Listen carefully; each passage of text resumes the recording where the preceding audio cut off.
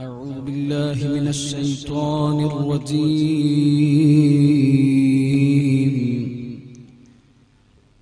بسم الله الرحمن الرحيم. الحمد لله رب العالمين، والصلاة والسلام على أشرف المرسلين وعلى آله وصحبه أجمعين. بسم الله عظيم القدر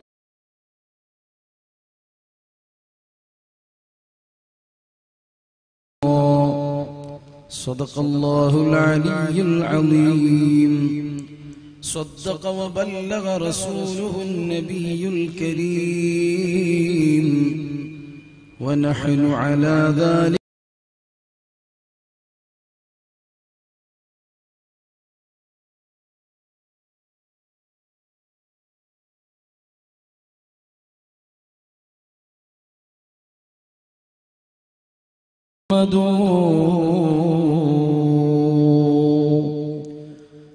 يا رب بالمصطفى.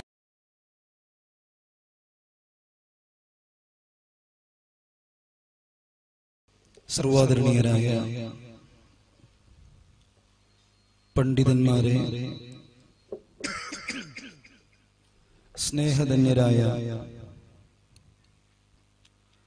ഈ മഹനീയമായ സംഗമത്തിന് എത്തിച്ചേർന്നിട്ടുള്ള അഹ്ലുസുന്ന വൽ ജമാഅത്തിന്റെ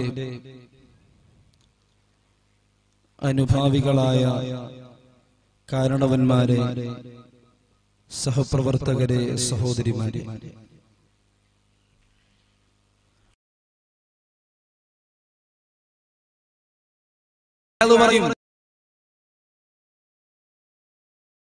രണ്ടുപേര് ചേരുമ്പോ പ്രേമുണ്ടാവണം, രണ്ടുപേര് ചേരുമ്പോ ഇഷ്ടണ്ടാവണം. ഇല്ലേ? ഇത് ഇപ്പൊ അടുത്ത് കല്യാണം കഴിഞ്ഞ ചെറുക്കനോട് എങ്ങനെടാ കല്യാണം കഴിഞ്ഞിട്ടൊക്കെ റാഹത്താണെന്ന് ചോദിക്കുമ്പോ, ഉസ്താദേ ഇതുവരെ റാഹത്തായിരുന്നു, ആ ദജ്ജാലിനെ കെട്ടി അന്ന് മുതൽ ഇപ്പൊ ഈ കോലത്തിലായി എന്ന് പറയും. പരസ്പരം കൂടുമ്പോ ഇമ്പല്ല ഉണ്ടാവണത്, ഭൂകമ്പം ഉണ്ടാവണത്. പല സ്ഥലത്തും ഇന്ത്യ പാകിസ്ഥാൻ പോലെയാണ്. അള്ളാഹു നമ്മളെ വീട് അങ്ങനെ തൊട്ട് കാത്തിരക്ഷിക്കട്ടെ. നിങ്ങളെ വീട് അങ്ങനെയാണെന്നല്ലോ പറഞ്ഞു. ഞങ്ങളെ നാട്ടിലുള്ള വീടുകളെ കുറിച്ചാ പറയുന്നത്.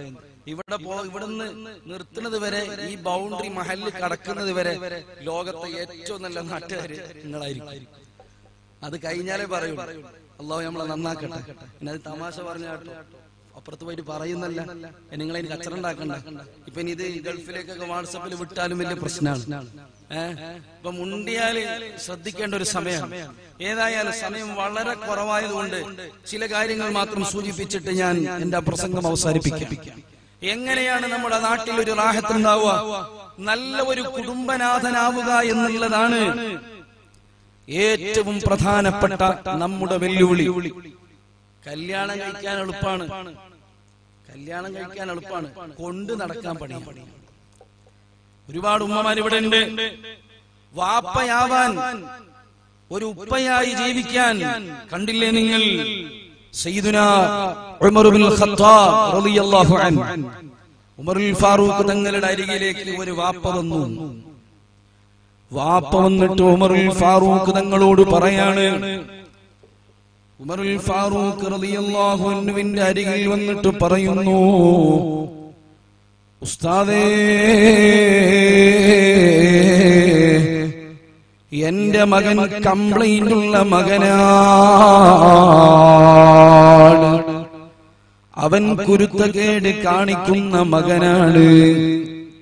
ഉമറുൽ ഫാറൂഖ് റളിയല്ലാഹു അൻഹു പറഞ്ഞു, വാപ്പനോട് പറഞ്ഞു, നിങ്ങളുടെ മകനെയും കൂട്ടി എന്റെ അരികിലേക്ക് വരുവിൻ.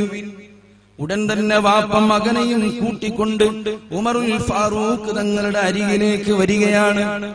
വന്നപ്പോഴോ ഉമറുൽ ഫാറൂഖ് റളിയല്ലാഹു അൻഹു ആ മകനെയും ഇരുത്തിയിട്ട് ഒരു കുട്ടി വാപ്പനോട് കാണിക്കേണ്ട ഡ്യൂട്ടിയെ പറ്റി പറയുകയാണ്.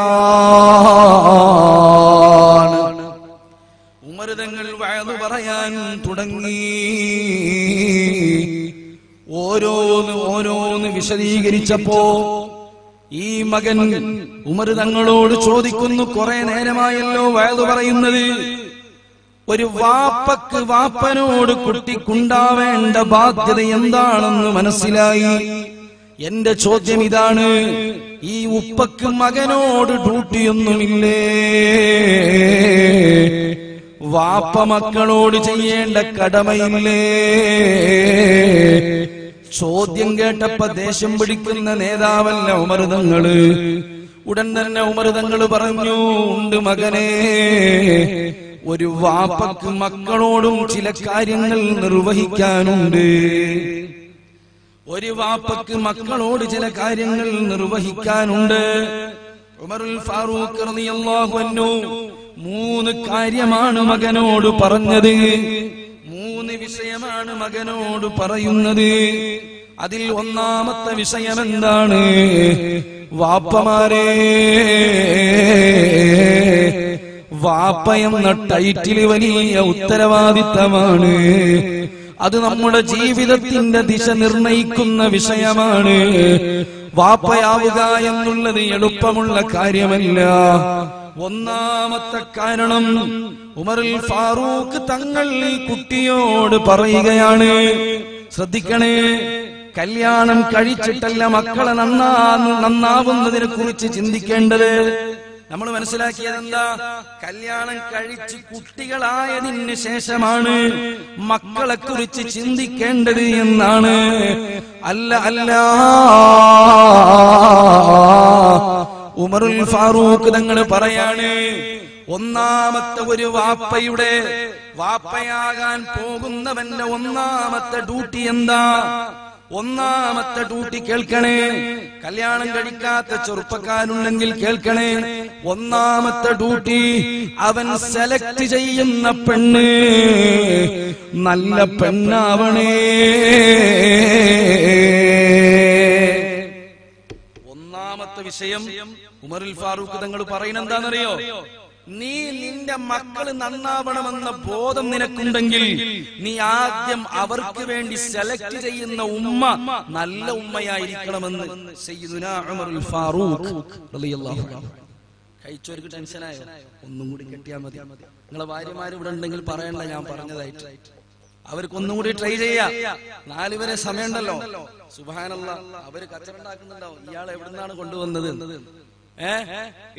ഇനിയുള്ളത് ശരിയാക്കിയാലും മതി, കുഴപ്പമില്ല.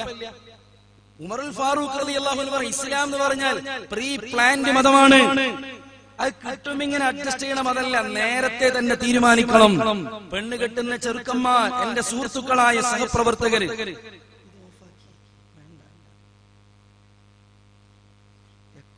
സംവിധാനമില്ല, നല്ല അടിക്കാൻ പാട്ടല്ലല്ലോ, നിങ്ങൾ ആലോചിച്ച് നോക്കൂ.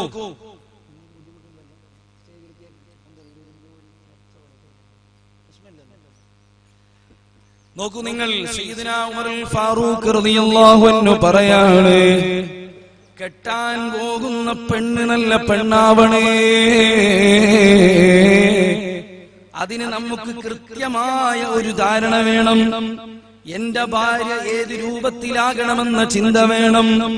എനിക്ക് കെട്ടിയ ഒരു പ്രശ്നമാക്കണ്ട, ഇനിയുള്ള ജീവിതം ആ ഭാര്യനോട് അതുപോലെ ജീവിക്കാൻ പറഞ്ഞാൽ മതി. നല്ല പെണ്ണിനെ കെട്ടണം. ഫേസ്ബുക്ക് നോക്കി കെട്ടരുത്, അല്ലാഹു കാക്കട്ടെ. വാട്സപ്പ് നോക്കിയിട്ട് കെട്ടരുത്. കോളേജ് ക്യാമ്പസിന്റെ പിന്നാമ്പുറങ്ങൾ നോക്കി കെട്ടരുത്. നിങ്ങൾ പെണ്ണ് കെട്ടുന്നത് വളരെ നല്ല രൂപത്തിലുള്ള പെണ്ണിനെ തന്നെയായിരിക്കണം. തഖയ്യറു ലിനുതഫികും മുഹമ്മദ് മുസ്തഫ സല്ലല്ലാഹു അലൈഹി വസല്ലം. ഇതെന്താ? ഇത് വളരെ ശ്രദ്ധിച്ച് ചെയ്യേണ്ട ഒരു പണിയാണിത്. നിങ്ങളുടെ ഇന്ദ്രിയം, നിങ്ങളുടെ ബീജം, മക്കളാവേണ്ട നിങ്ങളുടെ ബീജം, അത് ശുദ്ധമായ പാത്രത്തിൽ തന്നെ പതിക്കണം. അപ്പോഴേ ആ പാത്രത്തിൽ നിന്ന് വരുന്ന, ആ പാത്രത്തിൽ വളരുന്ന മക്കൾക്ക് നന്മയുടെ അംശമുണ്ടാവുകയുള്ളൂ. അല്ലെങ്കിൽ ആ മകൾ കേടുവരുമെന്ന് സയ്യിദുനാ റസൂലുള്ളാഹി. നല്ല ഭാര്യയായിരിക്കണം. നല്ല ഭാര്യയായിരിക്കണം. ഈ അടുത്ത് നടന്ന പ്രഭാഷണങ്ങളിലൊക്കെ അത് സൂചിപ്പിച്ചതുകൊണ്ട് ഞാനതിന്റെ വിശാലമായ വഴികളിലേക്ക് കടക്കുന്നില്ല. ഭാര്യ നല്ല ബെസ്റ്റ് ഭാര്യയായിരിക്കണം. ആ ഭാര്യക്ക് ധാരാളം ഷർത്തുകൾ നമ്മൾ നേരത്തെ കാണണം. നിങ്ങളെ കാണുമ്പോ ലൈനടിക്കുന്ന പെണ്ണിനെ കെട്ടരുത്, അല്ലാഹു കാക്കട്ടെ.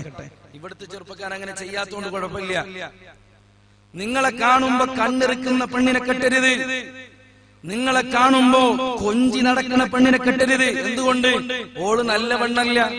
നിന്റെ മോളുടെ, നിങ്ങളുടെ മകന്റെ ഉമ്മയാകാൻ പറ്റിയ പെണ്ണല്ലാതെ. അതുകൊണ്ടാണ് ഹബീബായ നബി സല്ലല്ലാഹു അലൈഹി വസല്ലം നബി തങ്ങൾ പറഞ്ഞത്, തഖയ്യറൂ ലിനുതഫികും, നിങ്ങളുടെ ലുത്ഫത്തിനെ നല്ലപോലെ സെലക്ട് ചെയ്യണേ. സയ്യിദുൽ വജൂദ് മുഹമ്മദ് മുസ്തഫ അൻത തത്ലു ബൈനനാ ഫിൽ കവാകിബി കൽ ബുദൂർ بل وأشرفوا منه يا سيدي خير النبي يا سيدي خير النبي الصلاة على النبي.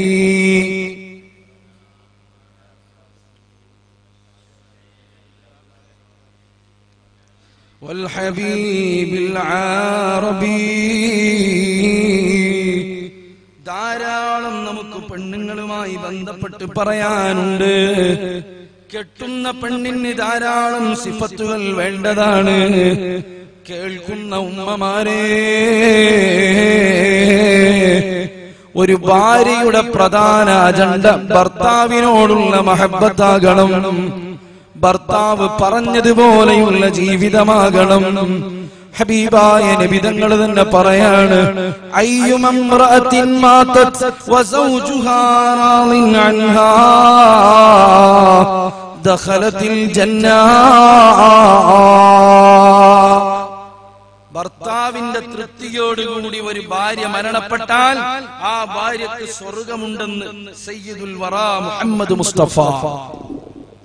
മറ്റൊരു ഹദീസിലൂടെ ഹബീബ് പറയാണ്, ഇദാ സല്ലത്തിൽ മർഅതു ഖംസഹാ, 5 വക്ത് നിസ്കരിക്കുന്ന പെണ്ണ്, വസ്വാമത് ശഹ്റഹാ, നോമ്പ് കാലത്ത് നല്ലപോലെ നോമ്പനുഷ്ഠിക്കുന്ന പെണ്ണ്, വഹഫിളത് ഫർജഹാ, ഗുഹ്യഭാഗം സെക്യൂർ ചെയ്യുന്ന പെണ്ണ്, വഅതാഅത് സൗജഹാ, അവളുടെ ഭർത്താവിനെ അനുസരിക്കുന്ന പെണ്ണ്, ദഖലത്തിൽ ജന്ന, ദഖലത്ത് ജന്നത റബ്ബിഹ, ആ പെണ്ണിന് ആ പെണ്ണിന്റെ റബ്ബിന്റെ സ്വർഗത്തിൽ എങ്ങനെയും കടക്കാമെന്ന് മുഹമ്മദ് മുസ്തഫ സ്വല്ലല്ലാഹു അലൈഹി വസല്ലം. ഒരു ഹദീസും കൂടെ, ഒരു പെണ്ണ് വന്നിട്ട് ഹബീബിനോട് പറയാണ്, യാ റസൂലല്ലാഹ്, ഉറക്കെ പറഞ്ഞേ സ്വല്ലല്ലാഹു അലൈഹി വസല്ലം, അന വാഫിദത്തുൻ നിസാഇ ഇലൈക, നബിയേ, ഞാൻ പല പെണ്ണുങ്ങളുടെയും ചർച്ചകൾ, അതിന്റെ ഒരു ഇഷ്കാല്, സംശയം പറയാൻ വേണ്ടി വന്നതാണ്. എന്നിട്ട് ഈ പെണ്ണ് പറയാണ്, സുമ്മ ദക്കറത് മാ ലിർറജുലി ഫിൽ ജിഹാദി മിനൽ അജ്രി വൽ ഗനീമ, ഈ പെണ്ണിന് പുതിയാണ്, എന്തിന്? ജിഹാദ് വേണം. നബിയേ, ആണുങ്ങൾക്ക് ജിഹാദിന് പോയാൽ കൂലിയുണ്ട്, അവൾക്ക് ഗനീമത്തിന്റെ സ്വത്ത് കിട്ടുന്നുണ്ട്. പാവപ്പെട്ട പെണ്ണുങ്ങളായ ഞങ്ങൾക്ക് ജിഹാദിനുള്ള സമ്മതം വേണം. ഈ പെണ്ണ് വന്നിട്ട് റസൂലുള്ളാഹിയോട് ചോദിക്കുകയാണ്, ഫമാലനാ മിൻ ദാലിക്, ഞങ്ങൾക്കതൊന്നും വേണ്ടേ നബിയേ സ്വല്ലല്ലാഹു അലൈഹി വസല്ലം. ഉടൻ തന്നെ ഹബീബായ നബി തങ്ങൾ പറയാണ്, അബ്ലിഗി മൻ ലഖീതി മിനൻ നിസാ അന്ന ത്വാഅത സൗജി വഇതിറാഫൻ ബിഹഖിഹി യഅദിലു ദാലിക മുഹമ്മദ് മുസ്തഫ. ബദർ യുദ്ധം ചെയ്യുന്ന സ്വഹാബിയുടെ കൂലി വേണോ? ഉഹുദ് യുദ്ധത്തിൽ ചെയ്യുന്നതിന്റെ കൂലി വേണോ? വീട്ടിലിരുന്ന് ഭർത്താവ് പറഞ്ഞതുപോലെ കേൾക്കണേ, അതിനോട് കിടപിടിക്കുന്ന കൂലി തരാം. സയ്യിദുനാ റസൂലുള്ളാഹി, നിങ്ങൾ യുദ്ധത്തിന് പോവണ്ട, പൊതുരംഗം കൈയടക്കണ്ട, മാപ്പിള പറയുന്നത് പോലെ, ഹസ്ബൻഡ് പറയുന്നത് പോലെ വീടിന്റെ അകത്തിരുന്ന് ആ ഭർത്താവിന് വേണ്ടി ഖിദ്മ ചെയ്താൽ നിങ്ങൾക്ക് യുദ്ധത്തിന് പോയ കൂലിയുണ്ടെന്ന് സയ്യിദുൽ വജൂദ് മുഹമ്മദ് മുസ്തഫ. അനുസരിക്കുന്ന പെണ്ണിനെയാകണം കെട്ടേണ്ടത്. കണ്ടില്ലേ നിങ്ങൾ, ഹബീബിന്റെ കാലത്ത് ഒരു പെണ്ണിന്റെ ഭർത്താവ് ദൂരയാത്രക്ക് വേണ്ടി പോവുകയാണ്. പോയപ്പോഴോ ഈ ഭർത്താവിന്റെ സമ്മതപ്രകാരം ഈ ഭർത്താവ് ഭാര്യനോട് പറഞ്ഞു, മോളെ, ഞാൻ പോയി വരുന്നത് വരെ മുകളിൽ നിന്ന് താഴേക്ക് ഇറങ്ങരുതേ. ഞാൻ വരുന്നത് വരെ ഇറങ്ങരുത്. ഞാൻ വരുന്നത് വരെ മുകളിൽ നിന്ന് താഴേക്ക് ഇറങ്ങരുത്. എന്നെ കേൾക്കുന്ന ഉമ്മമാരെ ശ്രദ്ധിക്കണം. ഭർത്താവ് ടൗണിൽ കച്ചവടത്തിന് പോകുമ്പോ അപ്പുറത്തെ വീട്ടിൽ അല്ലെങ്കിൽ അവരുടെ കല്യാണത്തിന് ഒന്നിച്ചു പോകുമ്പോ ഏതെങ്കിലും ഭർത്താവ് നീ പോവണ്ട, നീ പോരേലിരുന്നാ മതി എന്ന് പറയുമ്പോ ചൂടാവുന്ന പെണ്ണുങ്ങളുണ്ട്. അവര് കൃത്യമായി തന്നെ കേൾക്കേണ്ട വിഷയമാണ്. ഹബീബായ നബി തങ്ങളുടെ കാലത്ത് നടന്ന സംഭവമാണ്. നബി സല്ലല്ലാഹു അലൈഹി വസല്ലമ തങ്ങൾ പരിഹാരം നൽകിയ സംഭവമാണ്. ഈ പെണ്ണിനോട് ഭർത്താവ് പറയുന്നു, മോളെ, താഴെ ഇറങ്ങരുതേ. സുബ്ഹാനല്ലാഹ്, ഈ മകളുടെ വാപ്പ താഴെയാണ് താമസിക്കുന്നത്, മകൾ മുകളിലാണ് താമസിക്കുന്നത്. ഈ മകളുടെ വാപ്പ നേരെ താഴത്തെ നിലയിലുണ്ട്. ഈ വാപ്പാക്ക് രോഗം വന്നു. ഈ വാപ്പാക്ക് രോഗം വന്നു. മകള് ബേജാറായി. ഉടൻ തന്നെ ഹബീബിന്റെ അരികിലേക്ക് ആളെ പറഞ്ഞയച്ചു. ഹബീബിനോട് ചോദിച്ചു, നബിയേ, എന്റെ ഭർത്താവ് ഇറങ്ങരുതെന്ന് പറഞ്ഞിട്ടുണ്ട്, പക്ഷേ എന്റെ വാപ്പക്ക് സുഖമില്ല. ഈ സ്ഥലത്ത് നിന്ന് ഒരു മകൾ ഉപ്പിനങ്ങടിയിലുള്ള ഭർത്താവിന്റെ അരികിലേക്ക് പോകുന്നതിനല്ല സമ്മതം ചോദിച്ചത്. മുകളിലുള്ള മകൾ താഴെയുള്ള വാപ്പാക്ക് രോഗം മൂർച്ഛിച്ചു. ഹബീബിനോട് ചോദിച്ചു, നബിയെ, ഒന്ന് താഴത്തേക്ക് ഇറങ്ങിക്കോട്ടെ, എന്റെ ഉപ്പയല്ലേ നബിയെ സല്ലല്ലാഹു അലൈഹി വസല്ലം. റസൂലുള്ളാഹി പറഞ്ഞെന്താണെന്നറിയോ? ഹബീബായ നബി തങ്ങൾ പറഞ്ഞു, അത്തിഈ സൗജക്, നെവർ, നോ പെർമിഷൻ, പോകാൻ പാടില്ല. ഭർത്താവ് പറഞ്ഞതുപോലെ അവിടെ ഇരുന്നോ? അല്ലാഹുവിന്റെ ഹബീബ് ക്രൂരനാണോ? സല്ലല്ലാഹു അലൈഹി വആലിഹി വസല്ലം. നിങ്ങൾ വിചാരിക്കും എന്താണ് ഇങ്ങനെ പറയാനുള്ള കാരണം? ഹബീബിന് അറിയാം ഇതിന്റെ സൈക്കോളജി. അങ്ങനെ ആ പെണ്ണ് വീട്ടിൽ അവിടെ തന്നെ ഇരുന്നു. കുറച്ച് കഴിഞ്ഞപ്പോഴേ ഹബീബായ നബി സല്ലല്ലാഹു അലൈഹി വസല്ലമ തങ്ങളുടെ അരികിലേക്ക് ഈ പെണ്ണ് രണ്ടാമതൊരു ആളെ അയക്കുന്നു. എന്തിന്? ഫമാത്, അവളുടെ വാപ്പ മരിച്ചുപോയി. മുകളിലുള്ള പെണ്ണ്, ആ മകളുടെ വാപ്പ താഴെ നിലയിലുള്ള വാപ്പ മരിച്ചുപോയി. മരിച്ചുപോയപ്പോ ഈ പെണ്ണ് വീണ്ടും റസൂലുള്ളാന്റെ അരികിലേക്ക് ആളെ വിടുന്നു. തസ്തഅ്ദിനു ഫിൻ നുസൂലി ഇലാ ബിഹാ. ശ്രദ്ധിക്കണേ, പുതിയ കാലത്ത് വൃത്തികെട്ട പ്രണയത്തിലകപ്പെട്ട് അനുസരിക്കാത്ത പെണ്ണിന്റെ പിന്നാലെ നടന്ന് ഉമ്മയെ മറന്ന് പെങ്ങളെ മറന്ന് ദീനിനെ മറന്ന് സയ്യിദുനാ റസൂലുള്ളാഹി സ്വല്ലല്ലാഹു അലൈഹി വസല്ലമ തങ്ങളെ മറന്ന് തോന്നിയതുപോലെ ജീവിക്കുന്ന പെങ്ങളുമാര് ജീവിക്കുന്ന കാലം ഹബീബായ നബി തങ്ങളോട് ഈ മകൾ പറയുകയാണ്, പുന്നാര നബിയേ, എന്റെ വാപ്പ മരിച്ചുപോയി നബിയേ, ഒന്ന് താഴേക്ക് ഇറങ്ങിയിട്ട് വാപ്പാന്റെ മയ്യത്തൊന്ന് കാണട്ടെ നബിയേ. നോക്കൂ നിങ്ങൾ, എന്തൊരു അവസ്ഥയാണ്. മുകളിലുള്ളത് സ്വന്തം മകളാണ്, താഴെ നിൽക്കുന്നത് വാപ്പയാണ്, വാപ്പയുടെ മയ്യിത്താണ്. ആളുകൾ കാണാൻ വരുന്നു, മയ്യിത്ത് കാണുന്നു, മകള് മാത്രം കാണാൻ വരുന്നില്ല. റസൂലുള്ളാഹിന്റെ മറുപടി വരുന്നു, മോളെ നീ താഴേക്ക് മയ്യിത്ത് കാണാൻ ഇറങ്ങരുത്, മരിച്ചു കിടക്കുന്ന വാപ്പന്റെ മയ്യിത്ത് കാണരുത്. അതീഇ സൗജക,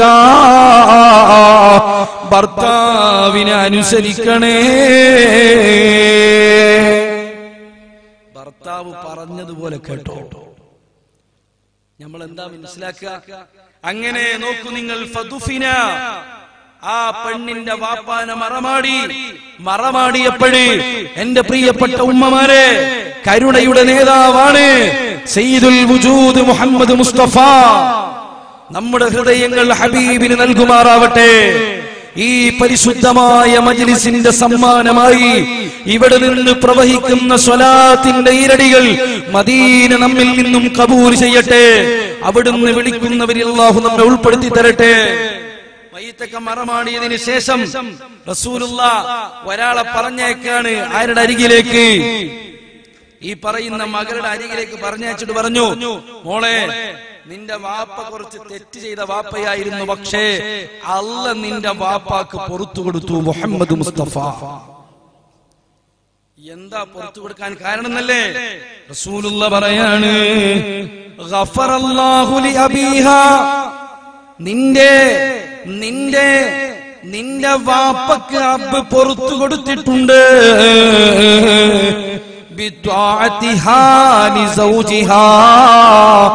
പുറത്തു കൊടുക്കാനുള്ള കാരണം നീ മാപ്പിള പറഞ്ഞതുപോലെ കേട്ട് താഴേക്ക് ഇറങ്ങാത്ത കാരണമാണ്.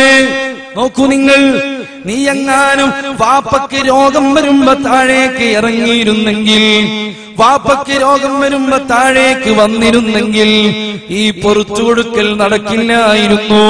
നീ ഇറങ്ങാത്തത് കൊണ്ട് ഈ വാപ്പക്ക് അല്ലാഹ് പുറത്തു കൊടുത്തു. സയ്യിദുൽ വജൂദ് മുഹമ്മദ് മുസ്തഫ, അൻത ഉമ്മുൽ അംഅബു മാ റഅയ്നാ ഫീഹിമാ مثل حسنك قط يا سيدي خير النبي يا سيدي خير النبي الصلاة على النبي والسلام على الرسول الشفيع الأبتحي والحبيب العربي. സഹോദരങ്ങളെ, ഇത് ഹബീബായ നബി തങ്ങളുടെ പുണ്യപ്പെട്ട മതമാണ്. ഇതിലുള്ളതെല്ലാം അത്ഭുതങ്ങളുടെ ലോകമാണ്. അതുകൊണ്ടാണ് ഞാൻ തുടക്കത്തിനെ പറഞ്ഞത്, നമ്മുടെ വീടിന്റെ അകത്തളം ഖൈറിന്റെ വഴിയാകേണ്ടതാണ്. ഒരു ഭാര്യ എങ്ങനെയായിരിക്കണമെന്ന് ഹബീബ് പറഞ്ഞിട്ടുണ്ട്. പറയുന്ന എനിക്ക് തോന്നും നമ്മളൊക്കെ വലിയ ആളുകളാണ്, നമ്മളൊക്കെ വലിയ ഇബാദത്ത് ചെയ്യുന്നവരാണ്. അല്ലാഹു നമ്മെ നന്നാക്കി തരുമാറാവട്ടെ. ചില്ലറ വിഷയമല്ല.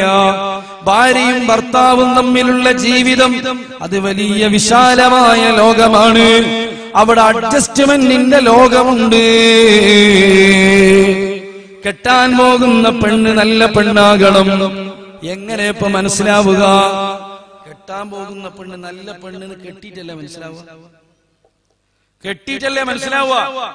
ഇതെങ്ങനെ നമുക്ക് തിരിച്ചറിയാം? മിനിയാന്ന് മോണ്ടപ്പതിവ് എന്ന സ്ഥലത്ത് ഈ വിഷയ സംബന്ധിയായി പ്രസംഗിച്ചപ്പോ കെട്ടാൻ പോകുന്ന പെണ്ണിന്റെ ഒരു 5-6 ഗുണം ഇന്നതാണ് എന്ന് ഞാൻ പറഞ്ഞിരുന്നു.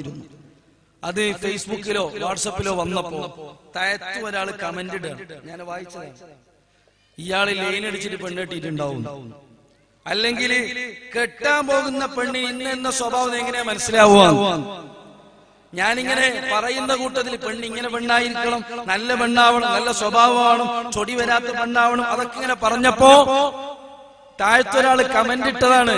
ഇയാൾക്ക് ഇതെങ്ങനെ മനസ്സിലായി? ഇതൊന്നും നടക്കാൻ പോണ കേസല്ല, അതൊക്കെ നമുക്ക് മുന്നിലെ മനസ്സിലാക്കി. കെട്ടിയിട്ടാണ് ആ ദജ്ജാലിന്റെ സ്വഭാവം മനസ്സിലായത്. നിങ്ങൾ ആലോചിച്ച് നോക്കൂ.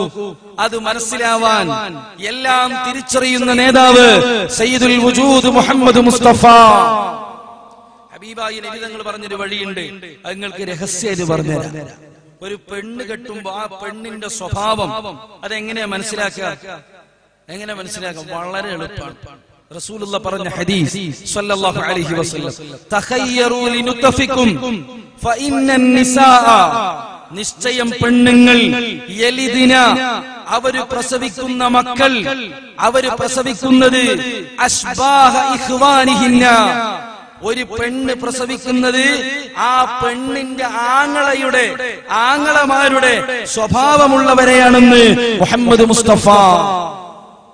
ഇവിടുന്ന് ഒരു പെണ്ണിനെ വേണോ? പെണ്ണിനെ വേണമെന്നുണ്ടെങ്കിൽ ആ പെണ്ണിന്റെ കാക്കാന്റെ സ്വഭാവം നോക്കിയാൽ മതി. അത് നമുക്ക് എളുപ്പത്തിൽ നോക്കാം. ആ പെണ്ണിന്റെ കാക്കമാരുടെ സ്വഭാവം നോക്കിയാൽ മതി. പറയുന്നത് ആരാ? മുഹമ്മദ് മുസ്തഫ സല്ലല്ലാഹു അലൈഹി വസല്ലം. കണ്ടില്ലേ നിങ്ങൾ, മദ്രസയിൽ ഒരു കച്ചറുണ്ടായാൽ ചോദ്യം ചെയ്യാൻ ആദ്യം വരുന്നത് ആരാ? കാക്കയാണ്. അതാരപ്പ വന്നത്? അത് ഓളെ കാക്ക. അങ്ങനത്തെ എത്ര ഉണ്ട്? 4 ഉണ്ട് എന്നാ പറയാം. കാരണം എന്ത് കച്ചറക്ക് മുമ്പിൽ കാക്കമാർ, മരിയക്കളോട് കാക്കമാർക്ക് ഒരു പ്രത്യേക സ്നേഹം. ആ ഹയവാന് ജീവിതത്തിൽ പള്ളിയിലേക്ക് വന്നിട്ടുണ്ടാവില്ല. മദ്രസയിൽ ഉസ്താദ് വടി എടുത്തു എന്നറിയുമ്പോ തന്നെ ഓടി വരും കച്ചറുണ്ടാക്കാനായിട്ട്. അള്ളാഹു ഞമ്മളെ കാക്കട്ടെ. നമ്മളൊന്നും അങ്ങനത്തെ ആളുകളല്ല കേട്ടോ. അള്ളാഹു ഞമ്മളൊക്കെ നന്നാക്കി തരട്ടെ. കാക്കമാരെ നോക്കിയാ മതി. കാക്ക ഭയങ്കര ചൂടുള്ള കാക്കയാണോ എന്ന് കുറച്ച് ചൂട്, ഒരു ടീസ്പൂൺ ചൂട് ഈ പെണ്ണിനുണ്ടാവും. കാക്ക നല്ല സ്വഭാവമാണോ? പെണ്ണ് മാത്രമല്ല, ആണൊക്കെ ഇതിന് പെട്ട്. പറയുന്നത് കള്ളം പറയാത്ത നേതാവ് മുഹമ്മദ് മുസ്തഫ. യഥാർത്ഥത്തിൽ ഒരു പെണ്ണിന്റെ 2 ഭാഗം മാത്രമാണ് മുഅ്മിനായ മനുഷ്യനെ നോക്കാൻ അനുവദിക്കുന്നുള്ളൂ. ഒന്ന് മുഖവും മറ്റൊന്ന് മുൻകൈയും. ഈ 2 അല്ലാത്ത മൂന്നാമതൊരു വസ്തു പെണ്ണ് കാണുന്ന സമയത്ത് അനുവദനീയമല്ല. അവളുടെ കഴുത്ത് കാണൽ അനുവദനീയമല്ല. അവളെ സ്പർശിക്കൽ അനുവദനീയമല്ല. അവളുടെ മറ്റു ഭാഗങ്ങൾ കാണൽ അനുവദനീയമല്ല.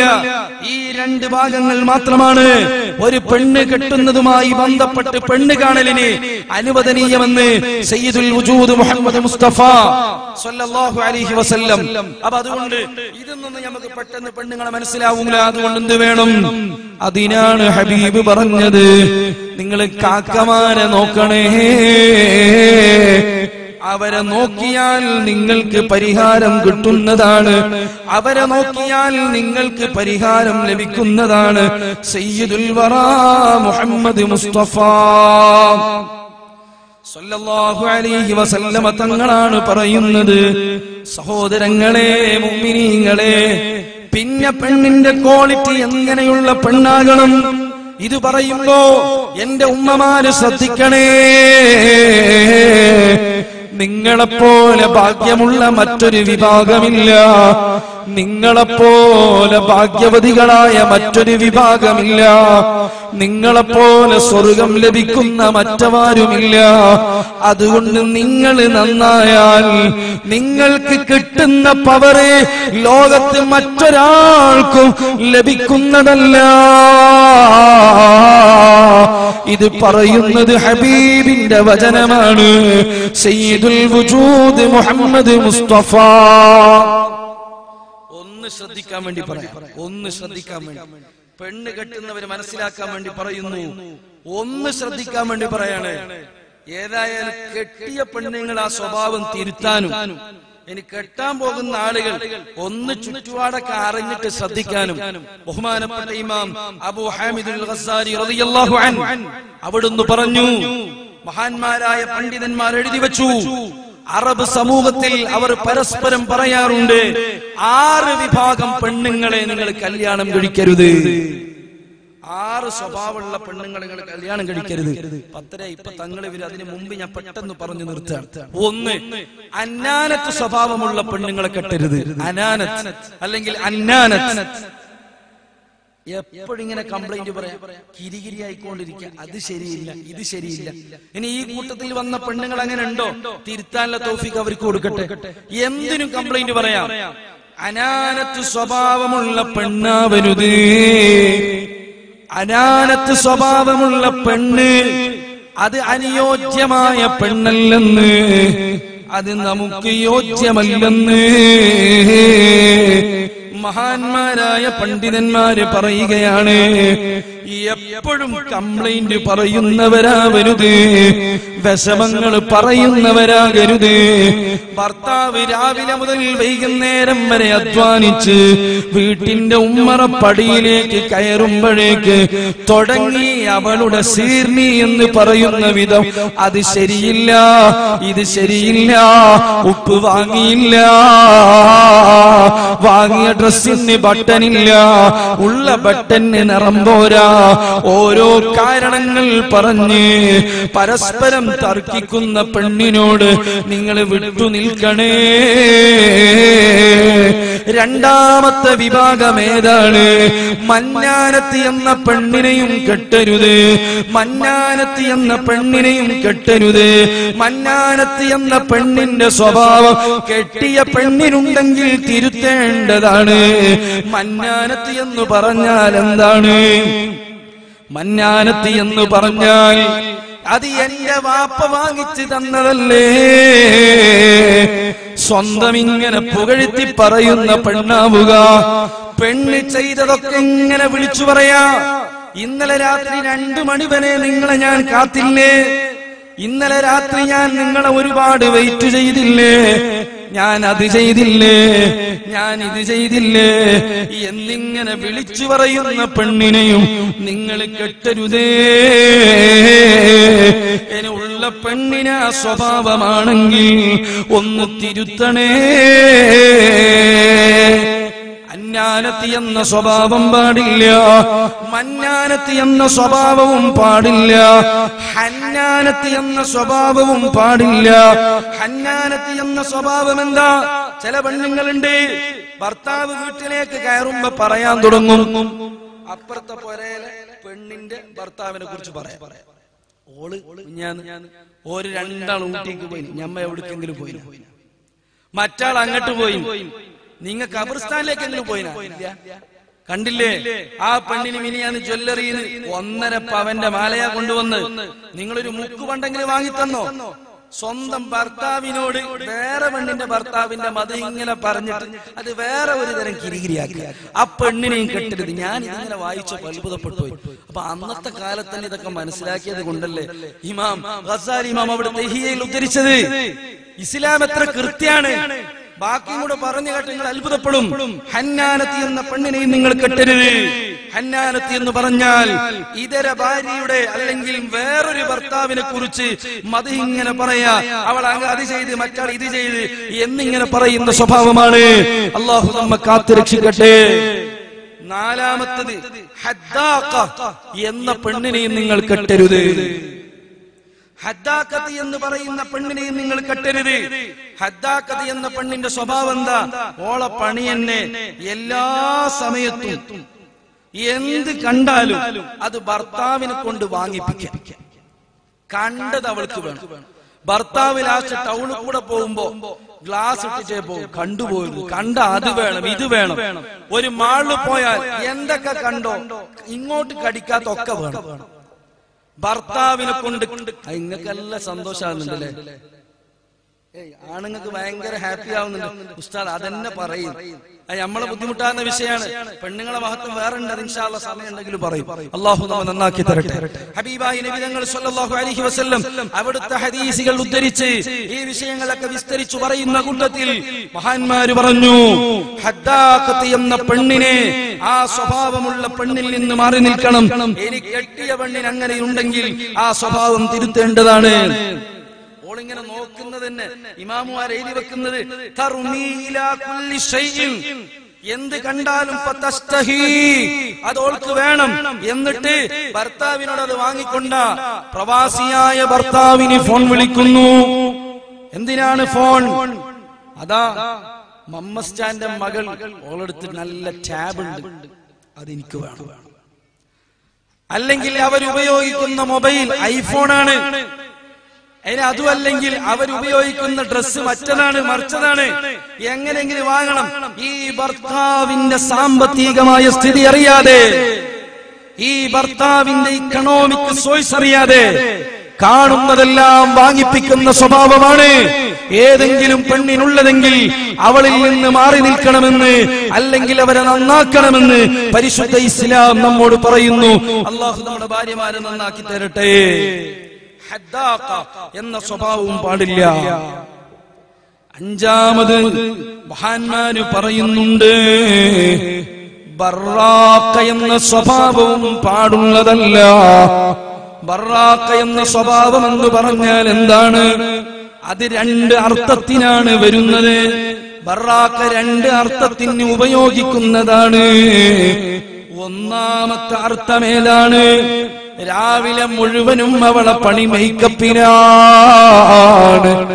കണ്ണാടിയുടെ മുമ്പിൽ നിന്ന് മാറി നിൽക്കാത്ത ഉമ്മയാണ്. അവൾക്ക് അവളുടെ ഗ്ലാമർ ഇങ്ങനെ നോക്കിക്കൊണ്ടിരിക്കണം. ഒഴിവ് കിട്ടുന്ന സമയം മുഴുവനും കണ്ണാടിയുടെ മുമ്പിലാണ്. എപ്പോ നോക്കിയാലും ഇങ്ങനെ നന്നാക്കുന്ന പണിയാണ്. സുബ്ഹാനല്ലാഹ്, അത്തരം പെണ്ണിൽ നിന്നും മാറി നിൽക്കണേ. അവളുടെ സ്വഭാവം മാറ്റണേ. സയ്യിദുൽ വജൂദ് മുഹമ്മദ് മുസ്തഫ. സദ്ദാഖത്ത് എന്ന സ്വഭാവത്തിന്റെ മറ്റൊരർത്ഥം ഇതാണ്. മറ്റൊരർത്ഥം വളരെ കൃത്യമാണ്, വ്യക്തമാണ്. അമ്മായിമ്മയുടെ വീട്ടിൽ നിൽക്കുമ്പോ, ഭർത്താവിന്റെ വീട്ടിൽ നിൽക്കുമ്പോ എന്തെങ്കിലും ചെറിയ പ്രതിസന്ധി വന്നാൽ, ചെറിയ കശപിശ വന്നാൽ അവള് പറയും, ഞാൻ ഒറ്റക്കേ ഭക്ഷണം കഴിക്കൂ. ഉണ്ടല്ലോ, പെണ്ണുങ്ങൾ തമ്മിൽ എന്തെങ്കിലും തല്ലുകൂടിയാൽ, അമ്മായിമ്മയും ഇവളും തമ്മിൽ കച്ചറ കൂടിയാൽ, പിന്നെ ഇവള് പറയും, ഏയ് ഉമ്മാമ ഇങ്ങനെ വിളിക്കും, അമ്മായിമ്മ ഇങ്ങനെ വിളിക്കും, മോളെ വന്നിട്ട് ചോറ് കഴിക്ക്. എനിക്ക് വേണ്ട, ഞാൻ പിന്നെ ഒറ്റക്ക് തിന്നോളാം. ജ്യേഷ്ഠന്റെ മകളും അനുജന്റെ മകളും തമ്മിൽ തല്ലുകൂടിയാൽ ഈ രണ്ട് ഭാര്യമാരും തമ്മിൽ ചെയ്യുന്ന ഒരു സ്വഭാവമുണ്ട്. എന്താ? മറ്റോടുള്ള ദേഷ്യം തീർക്കാൻ വേണ്ടി ഈ കുട്ടിക്ക് തല്ല. അള്ളാഹു നരകത്തിൽ പിടിച്ചു കൊടുക്കൂട്ട്. അള്ളാഹു നമ്മളെ കാക്കട്ടെ. കുട്ടികളോടെ തല്ലുണ്ടാക്കുക, കുട്ടികളോട് ദേഷ്യം തീർക്കുക, അമ്മായിമ്മയോടുള്ള ദേഷ്യം ചോറിനോട് തീർക്കുക. ഞാൻ ഒറ്റക്ക് തിന്നോളും. നരകത്തിൽ ഒറ്റക്ക് കിടക്കേണ്ടി വരും. ഒന്നിച്ച് ആള് പോലും ഉണ്ടാവില്ല. അള്ളാഹു കാക്കട്ടെ. എന്ന് നിങ്ങൾ അല്ല കാക്കണ്ടേ? നിങ്ങൾക്ക് ഭാര്യമാരോടൊന്നും സ്നേഹമില്ലാന്ന് തോന്നുന്നു. ഉറക്കാമീൻ പറയും, അള്ളാഹു നമ്മളെ കാക്കട്ടെ. മാഷാ അല്ലാഹ്. ഇത് പണ്ടൊരാൾ പറഞ്ഞ മാതിരി, ഒരു ഭാര്യ മരിച്ചപ്പോ ഉസ്താദ് ദ്വായർന്നത്ര ഭർത്താവിന് വേണ്ടി, പഠിച്ചോനെ ഈ ഭാര്യക്ക് നീ സ്വർഗം കൊടുക്കണേ അല്ലാഹ്, ആമീൻ. ഈ ഭാര്യക്ക് നീ ഖബർ വിശാലമാക്കി കൊടുക്കണേ അല്ലാഹ്, ആമീൻ. ഈ ഭാര്യക്ക് വേണ്ടതൊക്കെ നീ സ്വർഗത്തിൽ കൊടുക്കണേ അല്ലാഹ്, ആമീൻ. ഇവനെയും ഇവളെയും സ്വർഗത്തിൽ നീ ഒരുമിച്ച് കൂട്ടണേ അല്ലാഹ്, നോ ആമീൻ. അതിന് ആമീൻ പറയില്ല. ഉസ്താദ് ചൂടായി, അതെന്തപ്പ നീ അങ്ങനെ പറയുന്നത്? ആവേൽ ഉസ്താദ്, ഓളെ ഈടന്നെ സഹിക്കാൻ കഴിയുന്നില്ല. സ്വർഗത്തിൽ പോയിട്ടെങ്കിലും എനിക്ക് കുറച്ച് സ്വസ്ഥത വേണം. അക്കൂട്ടത്തിൽ അല്ലാഹ് നമ്മളെ പെടുത്താതിരിക്കട്ടെ. അല്ലേ? അള്ളാഹു നമ്മളെ നന്നാക്കി തരട്ടെ.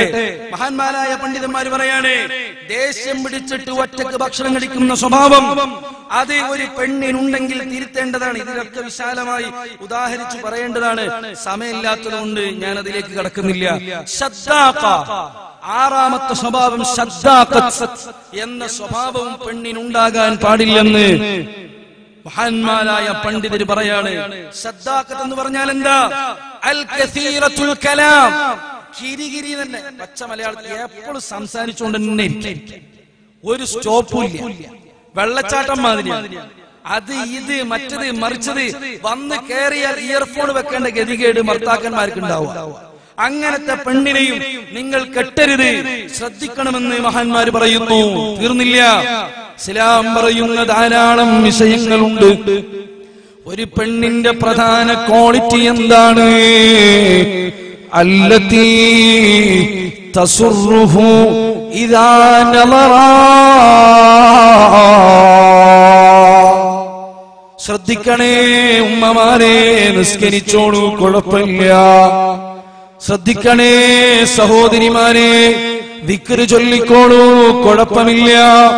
പക്ഷേ നിങ്ങൾക്ക് വേണ്ട അടിസ്ഥാനപരമായ ക്വാളിറ്റി നിങ്ങളുടെ ഭർത്താവിന്റെ തൃപ്തിയാണ്.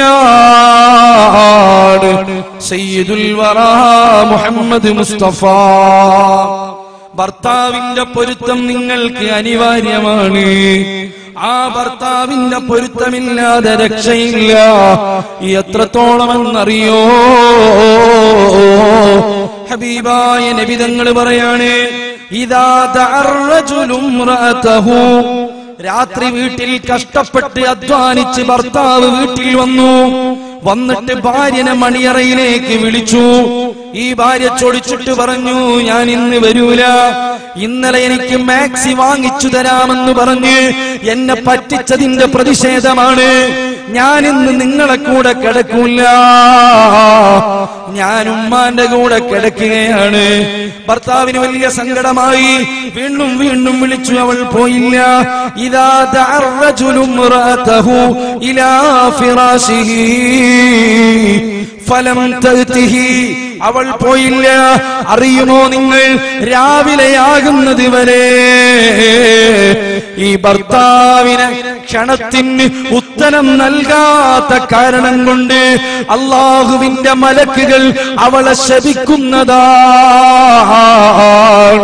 സയ്യിദുൽ വജൂദ് മുഹമ്മദ് മുസ്തഫ രാവിലെയാകുന്നത് വരെ മലക്കിന്റെ ശാപമുണ്ടെന്ന് മുഹമ്മദ് മുസ്തഫ. തീർന്നില്ല, മറ്റൊരു ഹദീസിൽ കാണാം, രാവിലെയാകുന്നത് വരെയല്ല, ഹത്താ യർലാൻഹാ, അവര് പരസ്പരം തൃപ്തിപ്പെടുന്നത് വരെ, ഭർത്താവ് പൊരുത്തപ്പെടുന്നത് വരെ നിങ്ങൾക്ക് മലക്കിന്റെ ശാപമുണ്ടെന്ന് സയ്യിദുൽ വജൂദ് മുഹമ്മദ് മുസ്തഫ. അൻത ഉമ്മുൽ അംഅബു മാ റഅയ്നാ ഫീഹിമാ മിസ്ല ഹുസ്നിക ഖത്തു യാ സയ്യിദി ഖൈറൻ നബി, സയ്യിദി ഖൈറൻ നബി, അസ്സലാത്തു അലൻ നബി.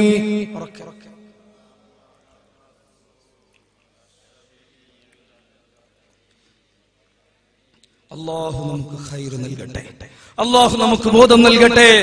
ഈ ഹദീസ് വിശദീകരിച്ചുകൊണ്ട് മഹാന്മാർ പറയാണ്, ഫീഹി ദലീലുൻ അന്ന സഖത അസ്സൗജി യൂജിബു സഖത റബ്ബി.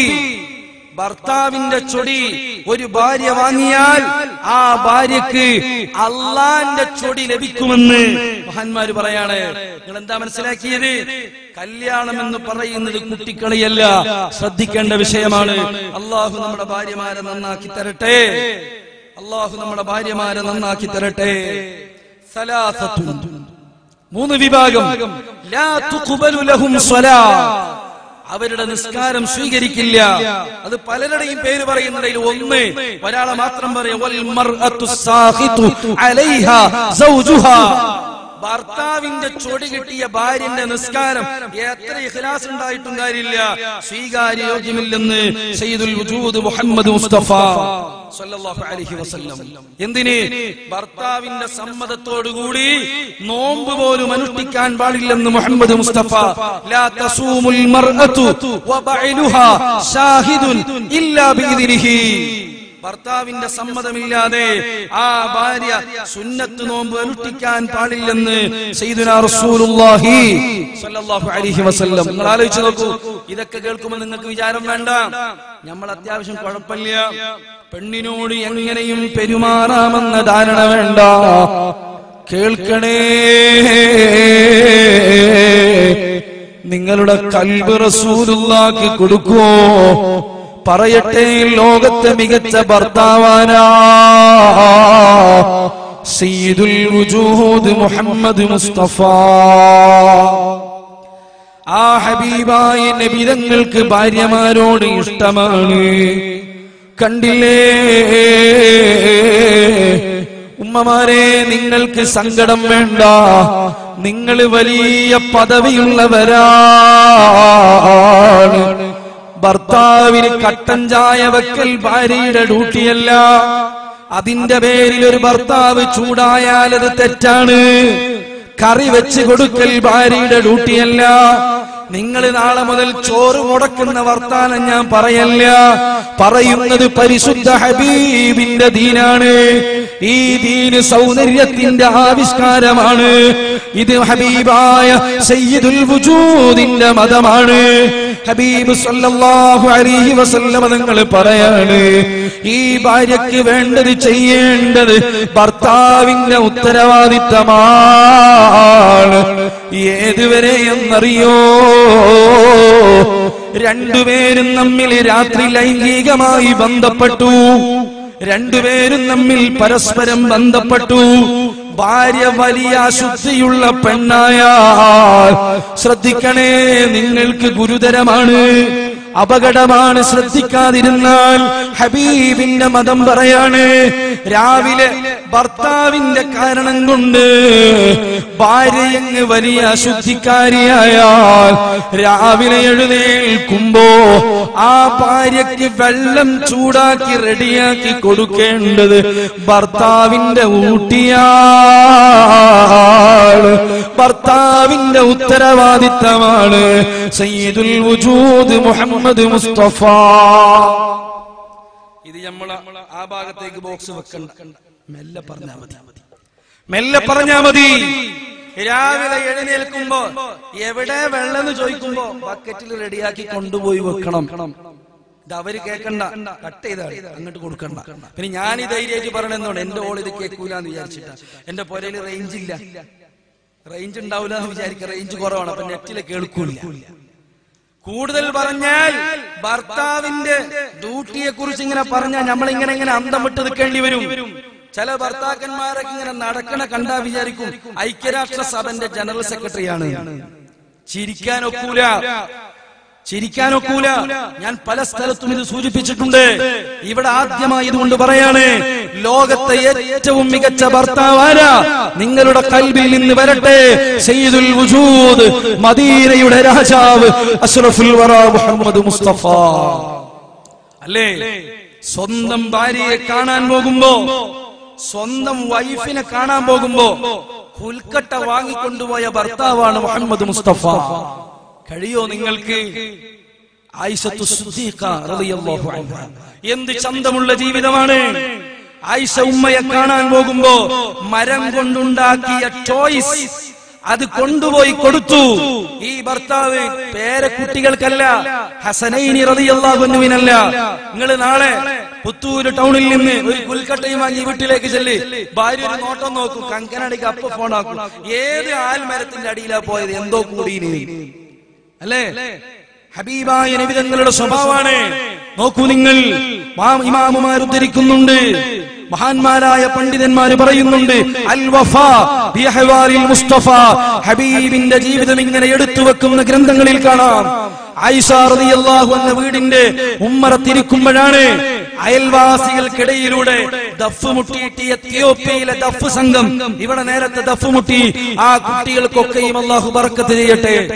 അവർ ഒന്നാം നമ്പർ സഫിൽ ഇരിക്കണം എന്നാണ് എന്റെ വ്യക്തിപരമായ അഭിപ്രായം. ദഫ് മുട്ടി പോകാൻ പാടില്ല, അവർ ഇവിടെ തന്നെ പിടിച്ചിരിക്കണം, നല്ല ചോറും കൊടുക്കണം, എന്നിട്ട് ഇവിടെ തന്നെ ഇരുത്തണം.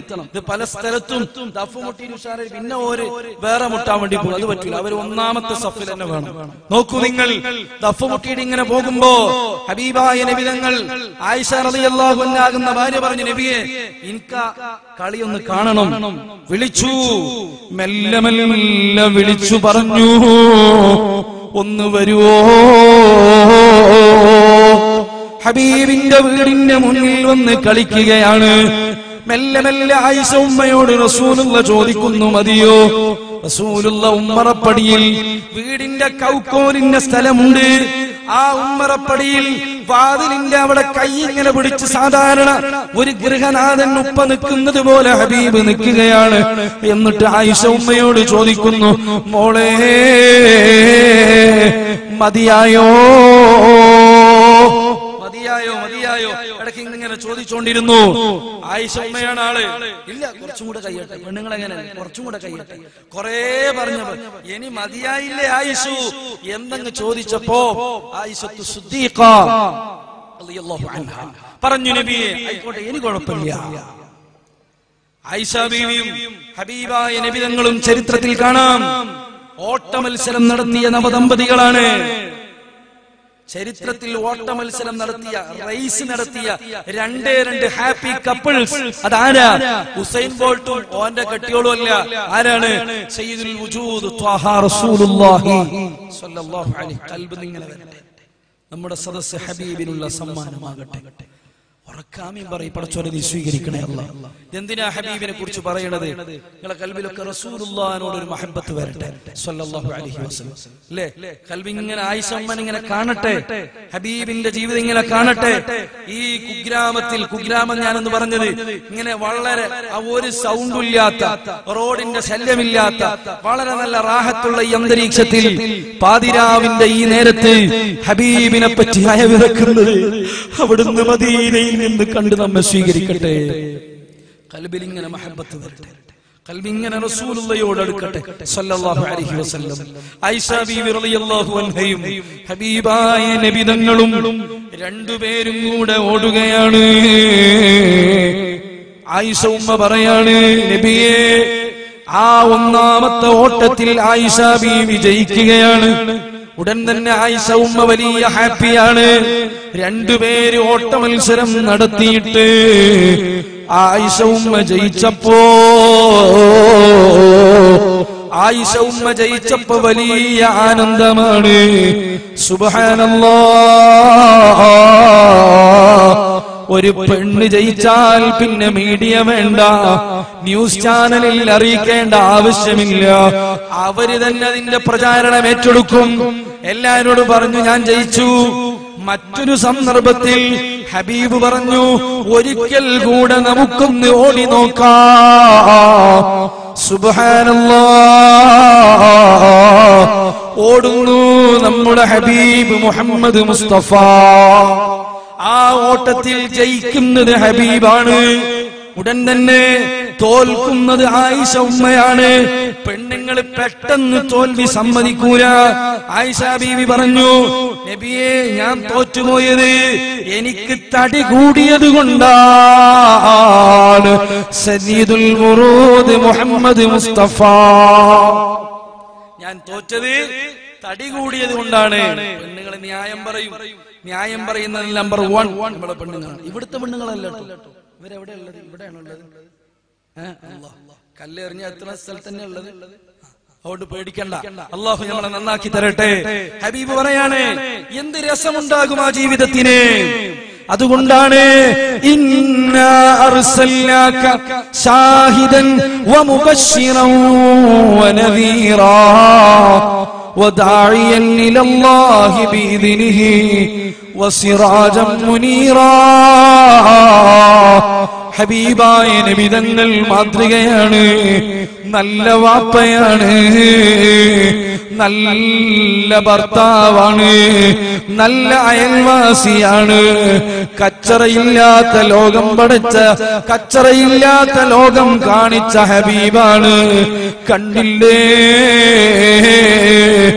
രണ്ടുപേരും കൂടെ ചായ കുടിക്കുമ്പോ, വെള്ളം കുടിക്കുമ്പോ ആയിഷ ഉമ്മ കുടിച്ചാതെ ക്ലാസിൽ ഹബീബായ നബി തങ്ങൾ ഇങ്ങനെ നോക്കുകയാണ്. എവിടെയാണോ ആയിഷ ഉമ്മയുടെ ചുണ്ട് വെക്കുന്നത്, അവിടെ തന്നെ ഹബീബ് ചുണ്ട് വെക്കുന്നു. ഇവിടെ ദേഷ്യമില്ല, വയസ്സായി എന്ന പ്രയോഗമില്ല. ഇവിടെ ഇരിക്കുന്ന മുഅ്മിനീങ്ങളെ, ഞാൻ പറഞ്ഞത്, ഭാര്യയോട് നല്ല സ്വഭാവം വേണം, നല്ല പോലെയുള്ള പെരുമാറ്റം വേണം, അനാവശ്യമായി ദേഷ്യം പാടില്ല. ഒന്ന് ചിരിച്ചിട്ട് പരമാവധി സല്ലപിക്കണം, ഒഴിവ് കിട്ടുമ്പോ തമാശ പറഞ്ഞിരിക്കണം. കടപ്പുറത്ത് പോകുന്നതിന് വിരോധമില്ല. 80 പ്രായമായിക്കൊള്ളട്ടെ, കുഴപ്പമില്ല. ഭാര്യയും ഭർത്താവും തമ്മിലൊന്ന് സുഖിക്കണം. നിങ്ങളെ കണ്ടിട്ട് വേണം നിങ്ങളുടെ 35 വയസ്സുള്ള മകൻ ചിന്തിക്കണം. കണ്ടില്ലേ, ഉപ്പയും ഉമ്മയും തൊണ്ടിയും തൊണ്ടനുമായി, എന്നിട്ടും അവരുടെ സ്നേഹത്തിന് ഒരു കുറവുമില്ല, ഒരു പ്രയാസവുമില്ല. സഹോദരങ്ങളെ, ഞാൻ പറഞ്ഞു വരുന്നത്, നമ്മുടെ മനസ്സിൽ റസൂലുള്ള വേണം. ഇത് രൂപത്തിലുള്ള ഭാര്യയുണ്ടാകണം. ആ ഭാര്യ ഭാര്യയുടെ ഖൽബിൽ ഹബീബ് വേണം. അതുകൊണ്ട് ചെറുപ്പക്കാരെ, പെണ്ണ് കെട്ടുമ്പോ ദീന് നോക്കിയിട്ട് കെട്ടണം. തഹജ്ജുദ് നിസ്കരിക്കുന്ന പെണ്ണാകണം. അന്യ പെണ്ണിനോട് അന്യ ആണിനോട് പരസ്പരം കമന്റ് പറയുന്ന ഇണയാവരുത്. അവരോട് ചീത്ത പറയുന്നവരാകരുത്. പരസ്പരം കച്ചറ കൂടുന്നവരാവരുത്.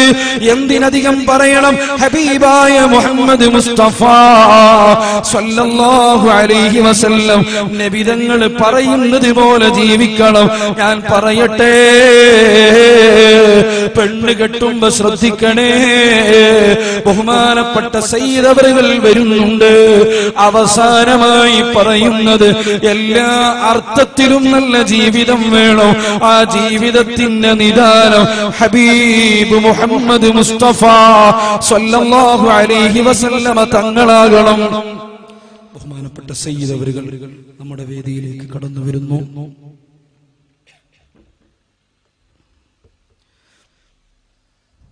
അല്ലാഹു അക്ബർ, അല്ലാഹു അക്ബർ, അല്ലാഹു അക്ബർ, ലാ ഇലാഹ ഇല്ലല്ലാഹു വല്ലാഹു അക്ബർ, അല്ലാഹു അക്ബർ വലില്ലാഹിൽ ഹംദ്.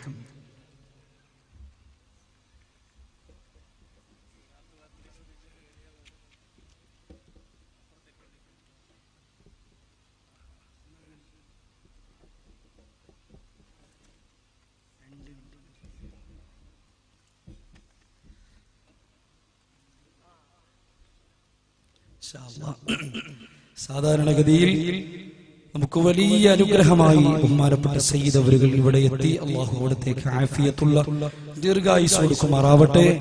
സാദാത്യങ്ങൾ സ്റ്റേജിലേക്ക് വന്നാൽ പിന്നെ ഒരക്ഷരം പോലും പറയുന്നത് ശരിയല്ല എന്ന് ഞാൻ മനസ്സിലാക്കുന്നു. ഹബീബുൽ വറ മുഹമ്മദ് റസൂലുള്ളാഹി, ഉറക്കെ പറഞ്ഞേ മുഹമ്മദ് റസൂലുള്ളാഹി സ്വല്ലല്ലാഹു അലൈഹി വസല്ലം. ഇനി അവിടെയുള്ള വളണ്ടിയേഴ്സ് ഒക്കെ ഒന്ന് വന്ന് ഇവിടെ സദസ്സിലിരുന്നാല് ഇനിയിപ്പോ തങ്ങൾ പോകുന്നത് വരെ അത്യാവശ്യം പണിയൊന്നും ഉണ്ടാവില്ല എന്നാണ് മനസ്സിലാക്കുന്നത്. ഒന്ന് ഇവിടെ കസേരയിൽ വന്ന് എല്ലാവരും ഇരിക്കുക. അല്ലാഹു ഈ സദസ്സ് നമ്മിൽ നിന്നും കബൂൽ ചെയ്യുമാറാവട്ടെ. നമ്മൾ പറയുന്നത് ആരെ പറ്റിയാണ്? സയ്യിദുൽ വജൂദ് മുഹമ്മദ് റസൂലുള്ളാഹി സ്വല്ലല്ലാഹു അലൈഹി വസല്ലം. പരമാവധി ആളുകൾ ഈ ഒഴിഞ്ഞ കസേരകളിലൊക്കെ അവിടെ നിൽക്കുന്ന ആളുകളൊക്കെ വന്നിരിക്കുക. ഈ സദസ്സ് ഒരുപാട് പ്രതീക്ഷയോടെ ഈ നാട്ടിലെ പ്രിയപ്പെട്ട പ്രവർത്തകർ സംഘടിപ്പിച്ചതാണ്.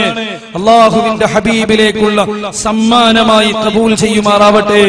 നമ്മുടെ ഹൃദയങ്ങളിൽ നിന്ന് ഹൃദയങ്ങളിലേക്ക് മദീനയിലേക്കുള്ള ഒരു പ്രയാണമായി ഈ സദസ്സ് റബ്ബ് കബൂൽ ചെയ്യട്ടെ. ഞാൻ എന്റെ പ്രസംഗം അവസാനിപ്പിക്കുകയാണ്. ഒറ്റ കാര്യം കൂടെ പറയുന്നു. ഇവിടെ വന്നിരിക്കുന്ന ബഹുമാനപ്പെട്ട സയ്യിദുന കണ്ണവം തങ്ങൾ ഉസ്താദ്, അള്ളാഹു അവിടുത്തേക്ക് ആഫിയത്തുള്ള ദീർഘായുസ്സ് കൊടുക്കട്ടെ.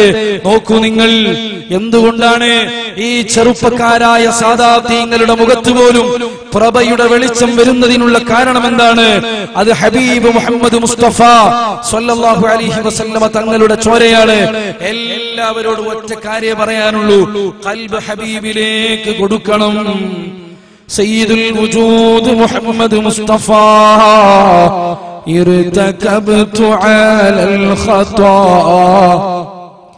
غير حسر وعدد لك أشكو فيه يا سيدي خير النبي الصلاة على النبي والسلام على الرسول الشفيع الأبطحي والحبيب العربي.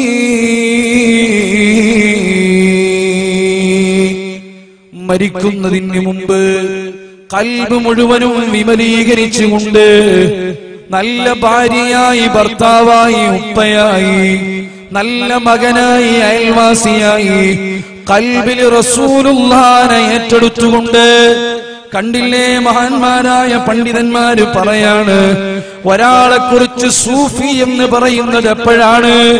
ഒരാളെ കുറിച്ച് സൂഫി എന്ന് പറയുന്നത് എപ്പോഴാണ്? അബൂ അലി റോദ്ബാരി റഹിമഹുല്ലാഹ് പറയാണ്, ഈ ഒറ്റ വാക്ക് ഇവിടെ പറഞ്ഞ് ഞാൻ നിർത്തുകയാണ്.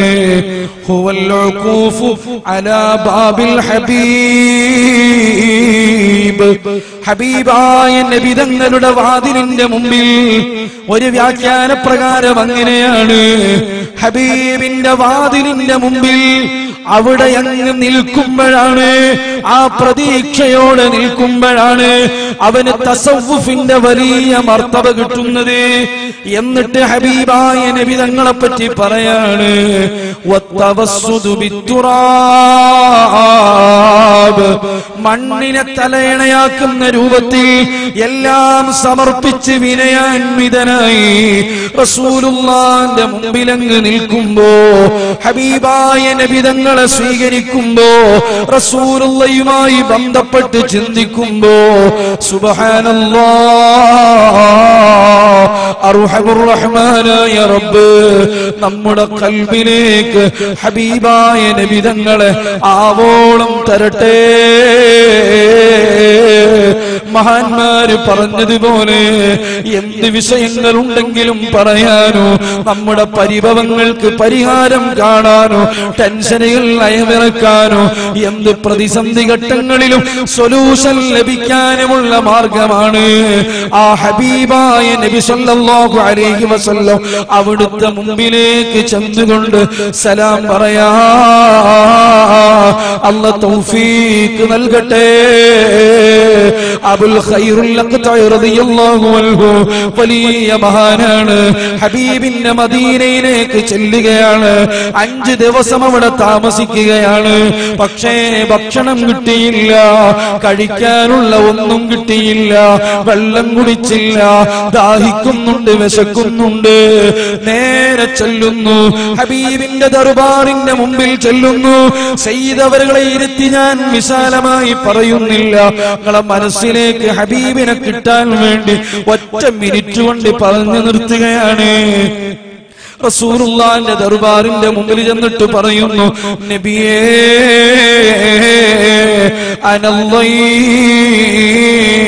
ഞാൻ അങ്ങയുടെ അതിഥിയാണ് നബിയേ. അബുൽ ഖൈർ തങ്ങള് ഭക്ഷണത്തിന് വല്ലാതെ വിശന്നപ്പോ, വെള്ളത്തിന് വല്ലാതെ ദാഹിച്ചപ്പോ, പരിസരത്തുള്ള ഒരാളോട് പോലും പരിഭവം പറയാതെ മദീനയിൽ കിടക്കുന്ന ഹബീബാകുന്ന മുത്തുനബിയുടെ ചാരത്ത് ചെന്നിട്ട് പറയുന്നു, നബിയേ ഞാൻ അങ്ങയുടെ വിരുന്നുകാരനാണ്, ഞാൻ അങ്ങയുടെ ഗമ്മത്തിന് വന്നതാണ്, ഞാൻ അങ്ങയുടെ അതിഥിയാണ്. സുബ്ഹാനല്ലാഹ്. വനാമ ഖൽഫൽ മിമ്പരി. റസൂലുള്ളാഹിനോട് ഇത് പറഞ്ഞിട്ട് മഹാനായ അബുൽ ഖൈർ തങ്ങള് റൗദാ ഷരീഫിന്റെ പിറകുവശത്ത് മിമ്പറിന്റെ അടുത്തങ്ങ് ഉറങ്ങുകയാണ്. രാത്രി അങ്ങ് ഉറങ്ങിയപ്പോ സുബ്ഹാനല്ലാഹ് ഈ പരാതി കേട്ടിട്ട് വരുന്നു അബുൽ ഖൈർ തങ്ങളുടെ ഉറക്കിലേക്ക് ഹബീബായ നബി തങ്ങൾ വരികയാണ്. സഹോദരിമാരെ, ഉപ്പമാരെ, ഒരു ചെറിയ കംപ്ലൈന്റ് പറഞ്ഞാൽ, ഒരു ചെറിയ പ്രതിസന്ധി പറഞ്ഞാൽ അതിനുള്ള പരിഹാരം നമ്മുടെ ഹബീബാണ്. ഇവിടെ ഇരിക്കുന്ന സയ്യിദ് അവരുകൾ ദാറുൽ ഇഖ്സാലിലും അവിടുത്തെ വീട്ടിലും ആഴ്ചകളിൽ ദിവസങ്ങളിൽ ഇരിക്കുമ്പോ ആയിരങ്ങൾ വരുന്നുണ്ട് പരിഹാരത്തിന്, 10,000ങ്ങൾ സമീപിക്കുന്നു. എന്തിനാണെന്നറിയോ?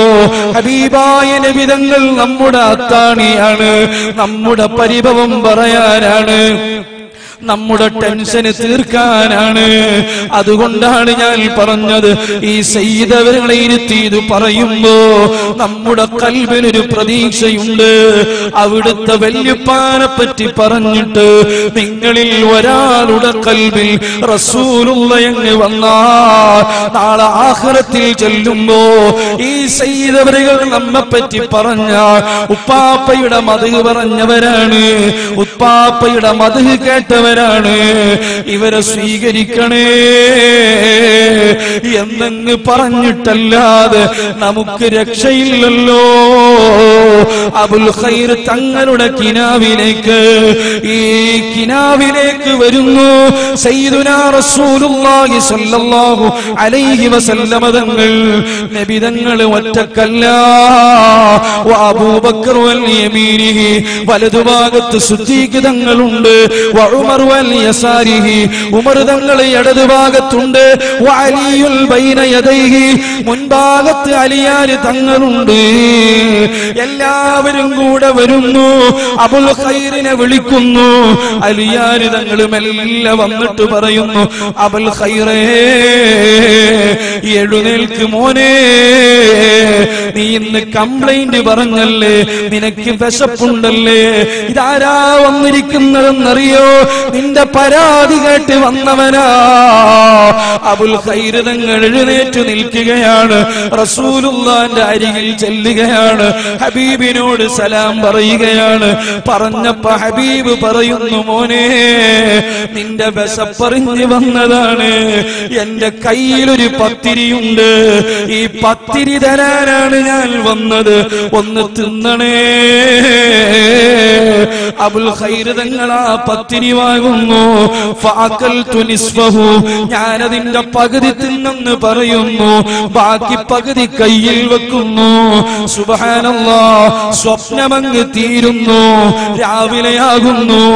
എഴുന്നേറ്റ് നോൽക്കുമ്പോഴോ കിനാവിൽ റസൂലുള്ള കൊണ്ടുവന്ന പത്തിരിയുടെ ബാക്കി ഭാഗം അബുൽ ഖൈറിന്റെ കയ്യിലുണ്ട്. പത്തിരി വേണോ? ഹബീബുണ്ട്. പെണ്ണ് വേണോ? ഹബീബുണ്ട്. ടെൻഷന് മാറണോ? ഹബീബുണ്ട്. പരിഭവം തീരണോ? ഹബീബുണ്ട്.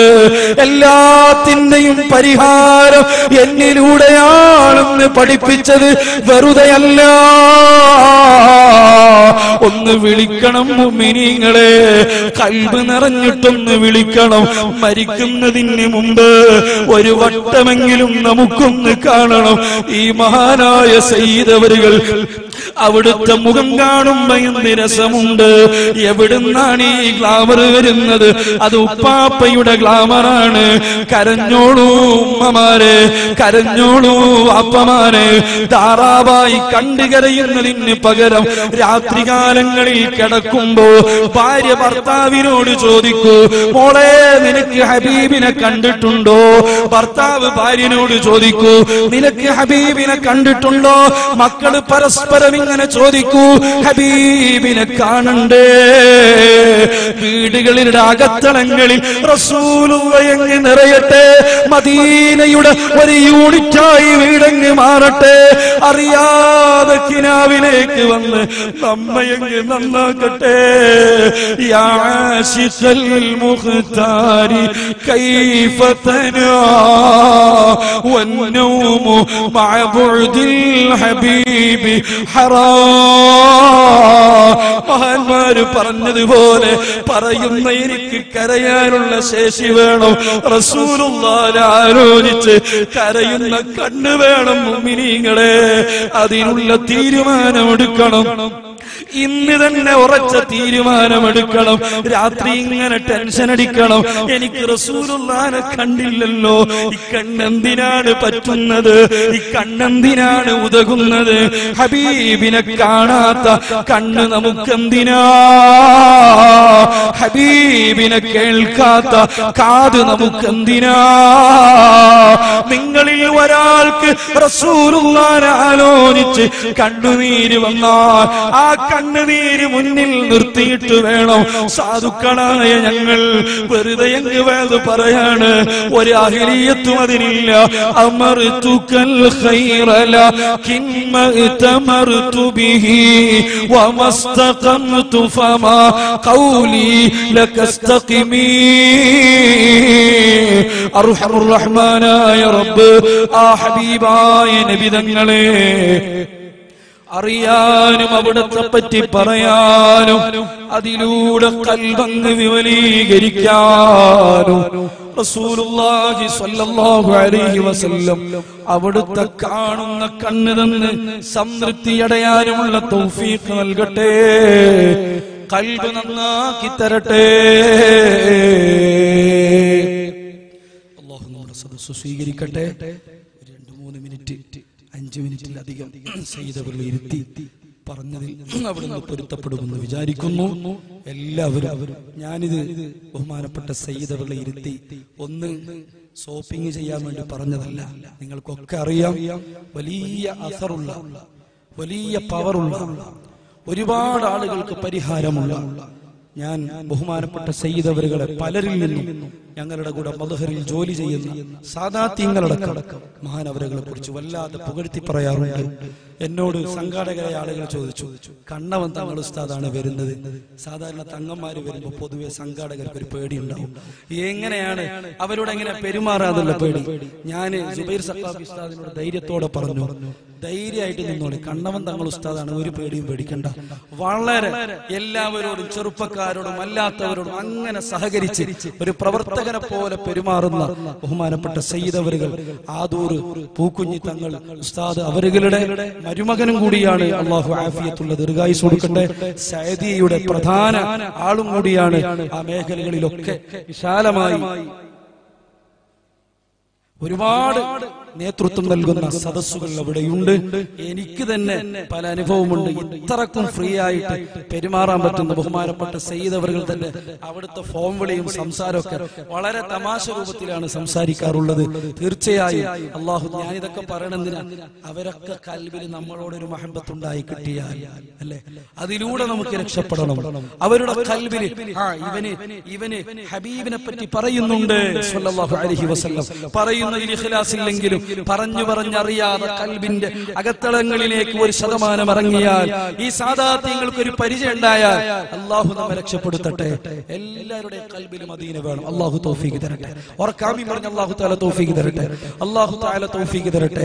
ഒരു ചെറിയൊരു ഹോംവർക്ക് പറയാണ്, റസൂലുള്ളാഹിനെ കാണാൻ ആധുനിക യമനി പണ്ഡിതന്മാര് പറഞ്ഞ ഒറ്റൊരു ഹോംവർക്ക്, അത് നിങ്ങൾ എല്ലാവരും ഈ സമ്മേളനത്തിന്റെ, ഈ സംഗമത്തിന്റെ ഒരു സമ്മാനമായി നിങ്ങളൊക്കെ സ്വീകരിക്കണം.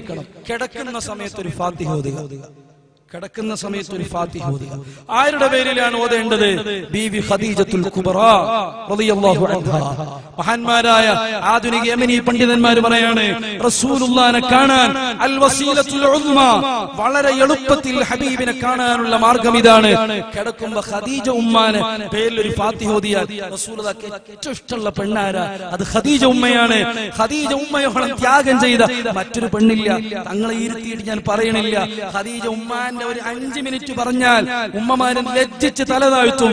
ആ ജബലുൻ നൂറിലേക്ക് അവിടുന്ന് തപസ്സിരിക്കുമ്പോ ഡെയിലി 2 തവണ നടന്നു കയറി. നമ്മൾ ഒരു വട്ടം നടന്നിറങ്ങുമ്പോഴേക്ക് 4 ദിവസം മസ്ജിദ് കയറാണ് കാലിലേക്ക്. ആ സ്ഥലത്തേക്ക് 55 വയസ്സുള്ള ഖദീജ ഉമ്മ ഡെയിലി 2 വട്ടം ഇറങ്ങി. എന്തിന്? ഹബീബിനോടുള്ള അടങ്ങാത്ത അഭിനിവേശമാണ്. അതുകൊണ്ട് മഹാന്മാര് പറയാണ്, ഖദീജ ഉമ്മയുടെ മേൽ ഒരു ഫാത്തിഹ ഓതിയാൽ നിങ്ങൾക്ക് ഹബീബിലേക്കുള്ള എളുപ്പ വഴിയാണ്. കാരണം ടൂർ പോകാൻ പൈസ ചോദിച്ചിട്ട് ഉപ്പ തന്നില്ലെങ്കിൽ നമ്മൾ പെട്ടെന്ന് കിട്ടാനുള്ള വഴി ഉമ്മായിലൂടെ കണ്ടെത്തലാണ്. ഈ ഒരു ട്രിക്കാണ് മഹാന്മാര് നമ്മോട് പഠിപ്പിച്ചു തരുന്നത്. ഈ ഒരു സംഗമത്തിന്റെ സമ്മാനമായി ഇൻഷാ അല്ലാഹ് ഇന്നു മുതൽ രാത്രി ഞാൻ കിടക്കുമ്പോ ഈ ഫാത്തിഹ ഓതിയിട്ടാ കിടക്കാന്ന് പറയുന്നവരൊക്കെ ഒന്ന് കൈബന്ധിച്ച് ഇൻഷാ അല്ലാഹ് ഉറക്കെ ഇൻഷാ അല്ലാഹ് പറഞ്ഞു. അല്ലാഹു തആല തൗഫീഖ് നൽകട്ടെ. അല്ലാഹു തആല നമ്മെ ഖൈറുൽ അഹ്ലിൽ പെടുത്തട്ടെ. വആഖിറു ദഅവാന